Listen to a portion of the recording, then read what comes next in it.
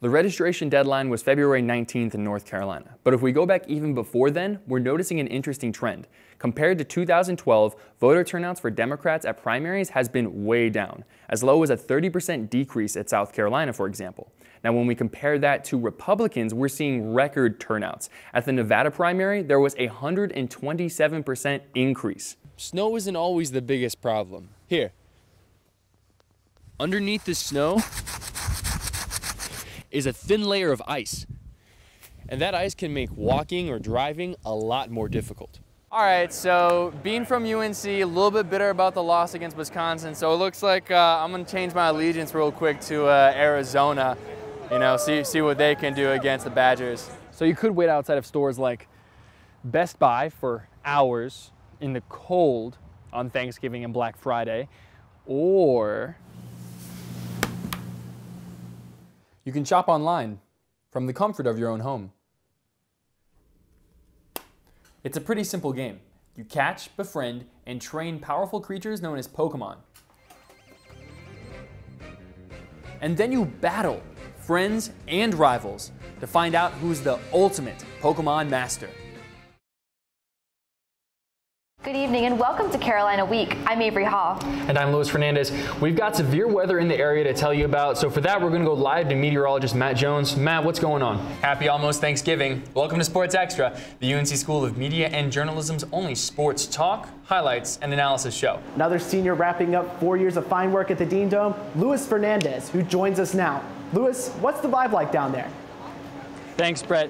Yeah, you can see down here, everyone is really lining up. They're ready for the game, but there's also a little bit of anxiety. After that game against UVA on Saturday, the race for the ACC crown has gotten a little bit smaller. Let's go ahead and take a look at the standings right now.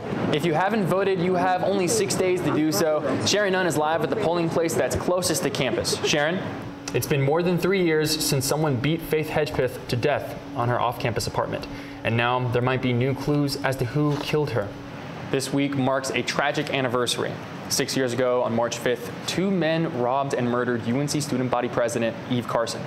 Carson was also a Moorhead-Cain scholar. Carolina is still ranked 22nd in the AP poll, so there is a lot of talent on this team. It's just, Jordan, it could take a little bit of time to get back into the swing of things. This year, 4 of our men's soccer players have made the jump to the professional stage. Reporter Lucero Cifuentes has the story. Did you get a chance to rush, Lewis? Oh yeah, Rivers, you know I got a chance to rush. I was running all over the place. I was jumping over fires. It was all good family fun. You know, the Duke rivalry this year has been amazing. There have been some really exciting moments, as exciting as an ultra light beam. So we're going to go ahead and take a look back with the help of play-by-play announcer Jones Angel and the incomparable Kanye West. So here at Sports Extra, something we do is study sports on the field, but what if I told you that you could get academic credit for studying sports in the classroom? Our Jarrett Corder has more. Duke was struggling, but now has a win in 4 straight games, and thanks in part to that guy right there, Grayson. Hold on, that's not Grayson Allen. Guys, I know he looks like Ted Cruz, but that's mean. Can we fix this ball? Can we do that? Oh, there you go. Thanks, man. Appreciate it. Hey, you registered to vote in Chapel Hill? Thank you very much. Hey, you registered to vote in Chapel Hill? Yeah. Thanks so much. Great, thank you very much. Life can be hard for Jacob Weinberg. The UNC student stands in the pit trying to get people to register to vote. The right to vote is a constitutionally guaranteed right. You should exercise it. Weinberg works with NC-PIRG, a public information research group helping students register to vote in the presidential primaries this year. The registration deadline was February 19th in North Carolina. But if we go back even before then, we're noticing an interesting trend. Compared to 2012, voter turnouts for Democrats at primaries has been way down, as low as a 30% decrease at South Carolina, for example. Now, when we compare that to Republicans, we're seeing record turnouts. At the Nevada primary, there was a 127% increase. David McLennan is a political professor at Meredith College in Raleigh. He attributes this political excitement to 3 factors: Donald Trump, a crowded field, and dissatisfaction with the government. You've seen the government shut down a couple times, you've seen gridlock. You kind of look at Washington and say, nobody's governing. Which, according to McLennan, opens the path for a political outsider like Trump to gain support. McLennan says there's a parallel between the presidential hopeful and our current president. Obama brought new people into the process, and that's where Trump is doing well. He's bringing people who have never participated in the primary or caucus into the primary and caucus process. But when it comes to the general election, McClellan says Trump could be in trouble. He has such high unfavorables. I think, we still see almost 60% of Republicans not voting for him. But Weinberg says no matter who you support, just go vote. You have the ability to get into a voting booth and say, hey, you're not doing what I want you to do. I'm going to get someone who will. The North Carolina primary for both parties is March 15th. In Chapel Hill, I'm Luis Fernandez reporting. Number 33, Nathan Staub, was a linebacker for UNC football. Unfortunately, his college playing career was cut short due to injuries. Not a bad knee or tweaked shoulder, but concussions. It's something he's dealt with ever since high school. And we're playing in the Georgia Dome, and in the second quarter, at the beginning of the second quarter, I looked over to someone and said, "Where am I?" If you're in the Georgia Dome, you should know where you are.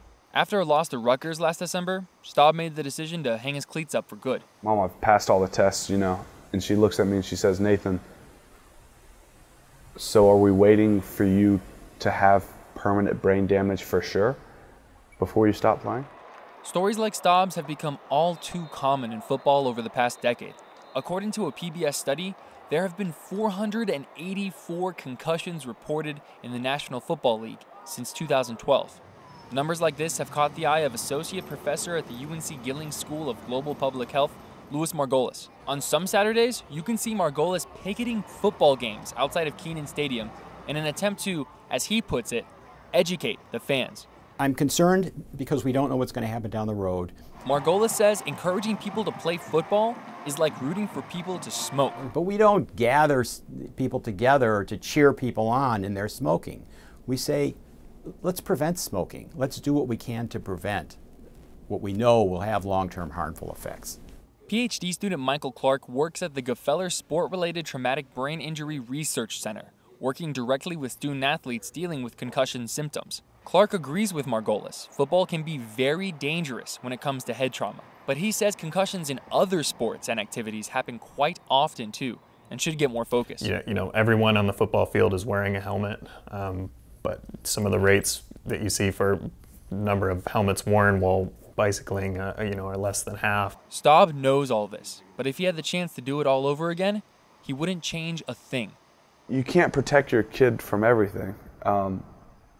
And football teaches you so much. And the risk is there, but there's risk in everything. But will it be a risk the rest of the world is willing to accept? In Chapel Hill, I'm Luis Fernandez reporting. After a long day of classes, senior Ryan Griffin makes his way into his room, sets his backpack down, gets comfortable, and reaches for a familiar friend.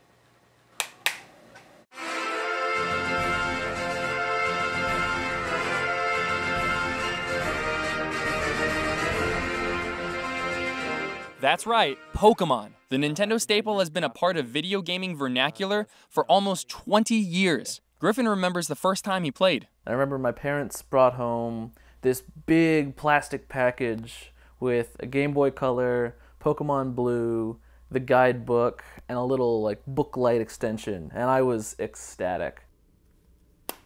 It's a pretty simple game.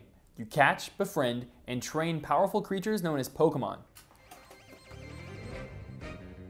And then you battle friends and rivals to find out who's the ultimate Pokemon master. I wanna be the very best. Pikachu and his buddies at the Pokemon Company make a staggering $1.5 billion a year. Pikachu! Just kept picking up the games, kept playing them. When I got to college, that's when a lot of people break out their old stuff and try to relive their childhoods. 2016 marks the 20th anniversary of the franchise. They're celebrating with giveaways, new games, even a Super Bowl commercial. Not only is it fun for gamers, there could be positive health effects too. Doctors from schools of medicine across the country have said video games can reduce chronic pain and anxiety. Griffin says no matter how old he is, Pokemon will always have a place in his heart. Sure, it's marketed to kids, but you'll still always love it. We'll grow into our 90s remembering that Pokemon was there for us at age 5. In Chapel Hill, I'm Luis Fernandez reporting.